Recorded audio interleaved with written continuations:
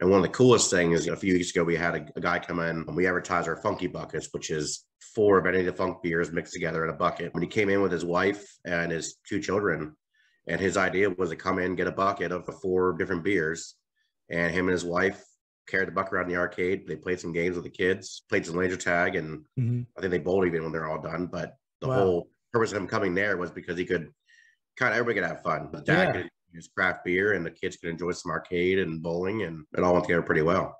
Yeah. Yeah, no, that's really cool. Like you said, it's a lot of the bowling is switching from that traditional lane or league bowling to more this family focused thing. And for them to be able to each have their own thing they look forward to, that's a really good idea.